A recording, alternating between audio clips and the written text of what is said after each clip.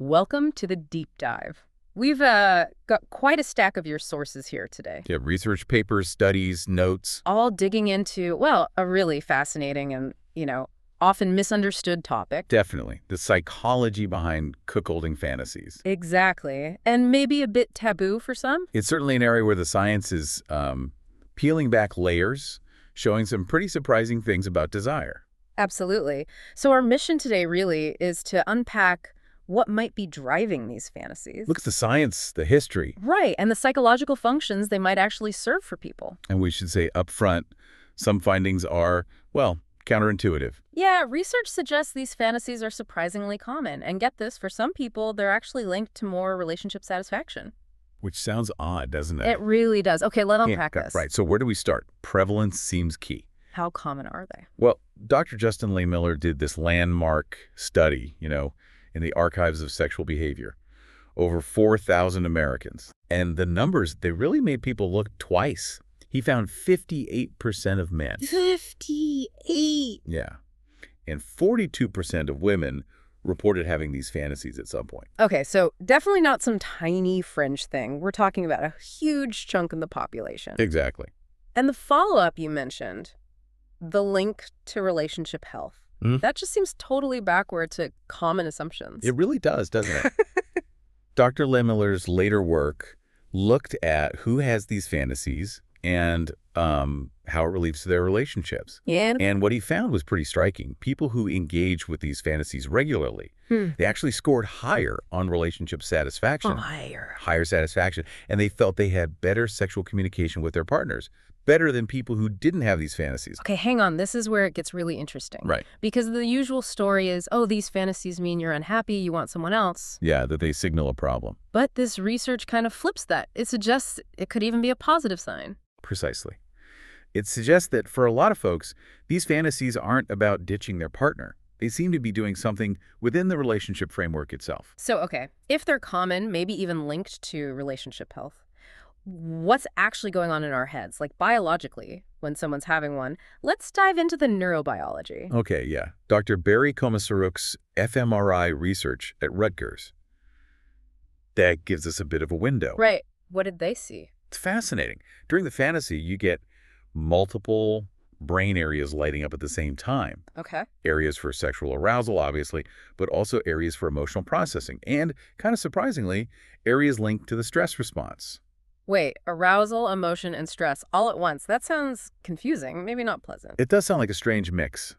But that simultaneous activation might actually be part of the appeal. How so? Well, you see specific regions, like the anterior cingulate cortex that's involved in processing emotional conflict, activating right alongside the nucleus accumbens. The reward center. Exactly, the brain's reward center. So the brain seems to be processing this really emotionally complex thing while also flagging it as potentially rewarding. Huh, that combination. Complexity and reward, that feels important. What about the intensity? Some people describe a really strong pull towards these fantasies. Yeah, that links straight to the brain's reward system, specifically dopamine. Ah, dopamine. Dr. Wolfram Schultz's work on dopamine and something called prediction error is really relevant here. Prediction error. Yeah, so dopamine isn't just about feeling good. It's about motivation, learning, especially when a reward is uncertain or unexpected. Our brains actually release more dopamine for rewards that are new, unexpected, or even feel a bit forbidden. Ah, the forbidden fruit idea, the taboo. Exactly. Fantasizing about your partner with someone else often pushes against some deep social or personal rules, right? Sure. So that creates this powerful prediction error signal.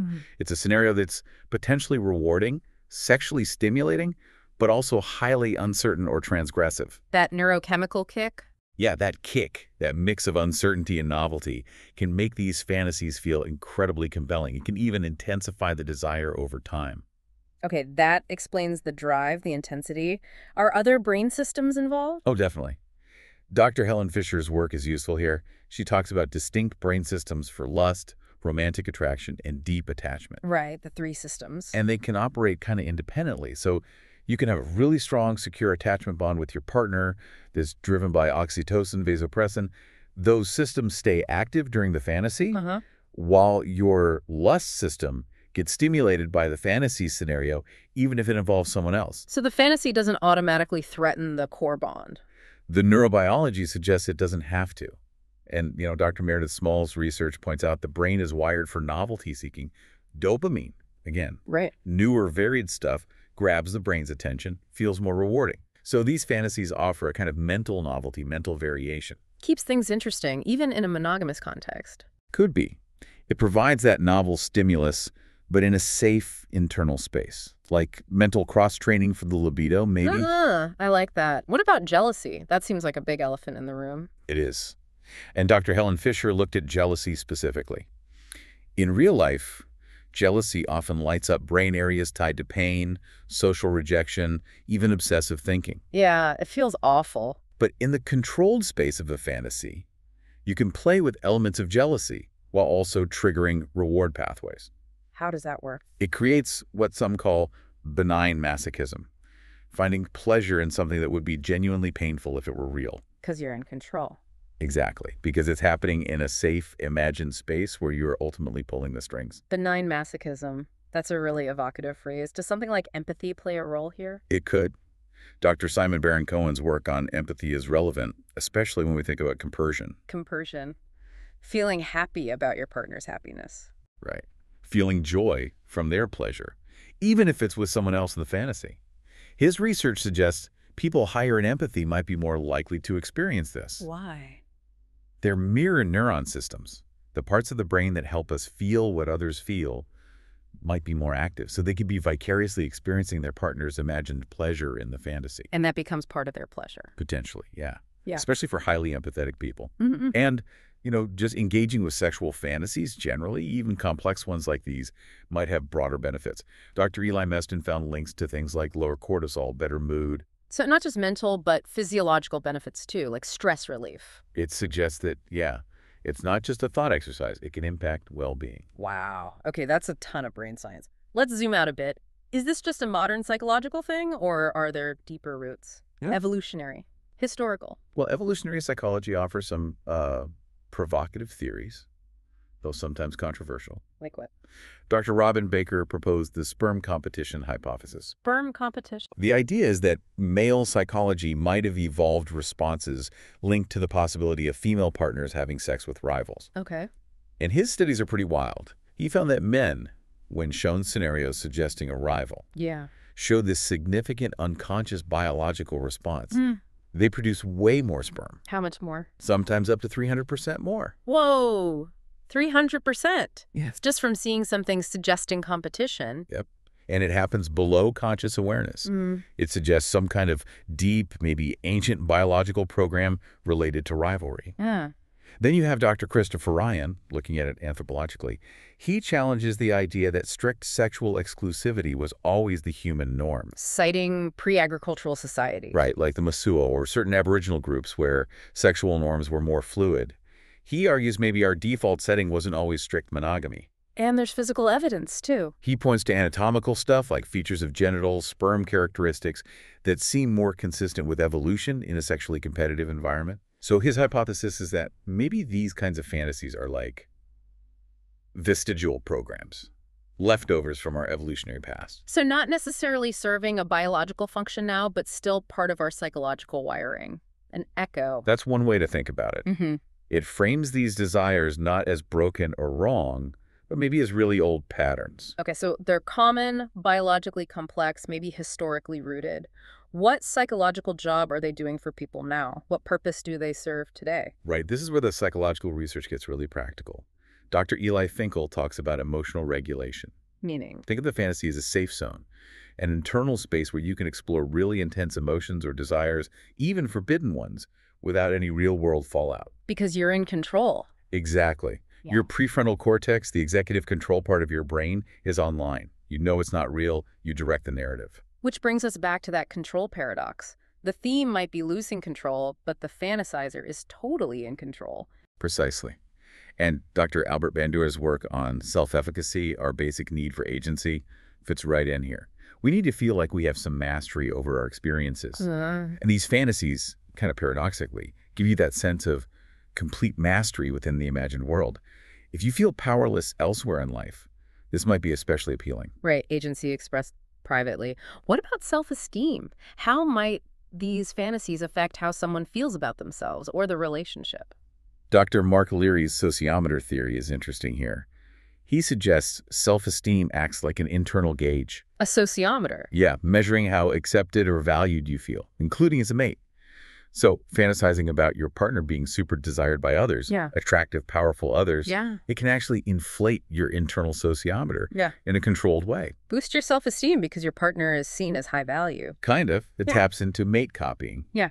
Finding someone more attractive if others want them. Right. The fantasy lets you have this controlled mate copying experience.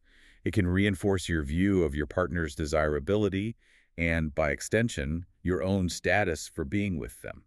Psychological validation. That's a fascinating way to frame it. We mentioned compersion neurobiologically. Does it have a psychological function too? Definitely. Dr. Terry Conley's work shows compersion, that positive buzz from your partner's pleasure can be explored, maybe even cultivated through these fantasies. So for some, the fantasy is a way to access that specific feeling. It can be. If you're prone to compersion, the fantasy provides a space to experience that selfless kind of pleasure, which is very different from jealousy. Her research even shows different hormone profiles linked to compersion versus jealousy. Wow. So the pleasure is really about imagining their joy. For some, that's a key part. And Dr. Meredith Small brought up the voyeuristic element too. Which is often there. She connects it to basic human sexual learning. Historically, watching sexual behavior wasn't hidden. It had social educational functions. Privacy is pretty recent. So the voyeurism taps into ancient learning mechanisms. Plausibly, yes. It's another deep echo, maybe. Okay, does how someone generally feels about themselves sexually influence this, their sexual self-esteem? Oh, massively. Dr. Eli Sheff's research really highlights this. People with higher sexual self-esteem, they tend to be way more comfortable exploring complex fantasies, including these. Without shame or anxiety. Right. And they're better at keeping that fantasy-reality boundary clear. But if someone has lower sexual self-esteem, Yeah. they're more likely to feel distress, guilt. They might misinterpret the fantasy as proof something's wrong with them or the relationship. So your baseline sexual confidence really colors the whole experience. Okay, what about external stuff? Our relationships, upbringing, society, how do they shape these fantasies? The attachment styles are huge. Dr. Cindy Hazan, Dr. Sue Johnson, their work shows our early relationship blueprints affect our adult fantasy lives. So. Well, someone with an anxious attachment might see themes of abandonment and reunion pop up, even here. Someone avoidant might focus more on distance or control within the fantasy narrative. And secure attachment. Securely attached folks who have these fantasies often find it easier to process them, maybe even talk about them, integrate them, without it feeling like a huge threat to the relationship. So your core relationship wiring shows up in your fantasy world. Yeah, it can definitely color the themes and feelings. And social learning matters too, of course. Dr. John Bancroft at Kinsey, he showed how our fantasy lives really start developing in adolescence. We're influenced by media, peers, societal messages about sex, competition, what's desirable. So early exposure shapes the pathways. It seems to.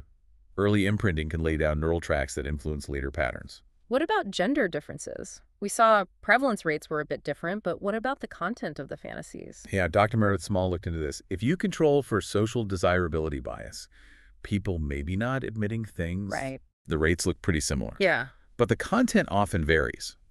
Women's fantasies tend to have more emotional detail, maybe focus on the ongoing relationship dynamics between the partner and the other person. More narrative complexity. Exactly. More emotional context.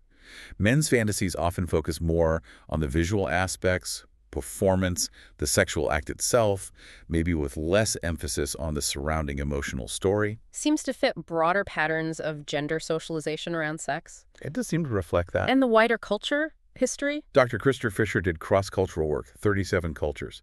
Really interesting pattern. Societies with more restrictive sexual norms, Yeah. they often report higher rates of transgressive sexual fantasies, including these partner-sharing ones. The forbidden fruit effect again? Seems like it. What's repressed in reality gets explored more in the mind. And historically, as we touched on, themes of sharing, voyeurism, they pop up in art, literature across time and cultures. Suggest these aren't new concerns. They're kind of universal aspects of human sexuality. That's the implication. The mind finds ways to explore what society restricts. Okay, bringing it back to the relationship itself, you mentioned that initial surprising finding about satisfaction. Is there clinical evidence for talking about this stuff? Yes, absolutely. Dr. Barry McCarthy's clinical work with over 1,000 couples is key here. What did he find? He found that couples who felt safe enough to openly discuss any complex sexual fantasies, whatever the content, reported significantly higher relationship satisfaction overall. Just the talking helps. It seems so. Sharing those vulnerable private parts of your inner world apparently builds intimacy, trust, and crucially, the communication skills that help the whole relationship. That's really powerful. The ability to talk about the fantasy is beneficial, even if you never, ever act on it. Exactly. Which leads us right to the next big question, fantasy versus reality. What happens if couples do want to try and bridge that gap? Well, Dr. Amy Moores at Chapman University studied couples who tried this. It's not simple. Doesn't sound like it would be. Her longitudinal studies show success usually requires a pretty specific and kind of rare combination of things. Like what? Extremely high levels of communication, naturally low jealousy levels to begin with, strong sexual self-esteem in both partners, and often some prior experience with sexual variety. So it's a high bar. It's a very high bar. It's not a common or easy path for most couples. And is acting it out always the goal? Or even necessary? That's the crucial point from Dr. Moore's research, too. Many couples discovered that just exploring the fantasy deeply, talking about it openly, that often met the underlying psychological needs perfectly well. Without ever needing to do it in real life. Exactly. Understanding why they had the desire, what function it served in their dynamic. Yeah. That was often way more valuable and fulfilling than actually enacting the scene. That's a really vital distinction. So for therapists working with people exploring these fantasies, what's the takeaway? Dr. Michael Aaron, a therapist specializing in this, really emphasizes the goal isn't to get rid of the fantasy. No. The focus should be on understanding its psychological functions. What need is it meeting? What aspects appeal and why? Exploring the meaning behind it. Right. That self-knowledge can improve intimacy, communication. Then you can figure out how to meet those underlying needs within the relationship structure. That might involve trying new things, or it might just involve understanding and acceptance. It doesn't automatically mean opening the relationship. And just having these fantasies doesn't mean someone secretly wants non-monogamy. Absolutely not. Dr. Elizabeth Sheff's long-term research confirms this. She's studied people with these fantasies, and often they explicitly do not want to act on them. Why not? They recognize the fantasy provides unique things, maybe the intensity of the taboo, the safety of total control that reality just wouldn't offer in the same way. For many, the fantasy is a complete psychological experience in itself. It serves its purpose purely as a fantasy. Precisely. Wow. This has been such a deep and I think really illuminating dive into something pretty complex. It really shows you how many layers there are, doesn't it? Biological, psychological, social, historical. Yeah. It's all intertwined. And the research, again and again, seems to point away from simple judgment.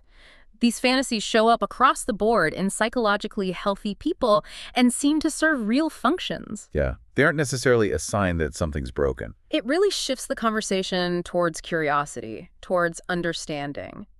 So what does this all mean for you listening? Maybe the real takeaway from all this research isn't about labeling these desires good or bad. Right. It's more about, well, healthy integration, understanding the underlying functions these complex fantasies might be serving for you. Is it about emotional regulation, control, self-esteem, novelty, compersion? Figuring out the why. Exactly. And using that self-knowledge can help you navigate your inner world and make informed choices for building relationship practices, whatever they look like, that feel satisfying, ethical, and right for you and your partner. It's about understanding the message your fantasy might be sending, maybe, rather than just fearing the image it presents. Couldn't have said it better myself. Thanks for joining us for this deep dive.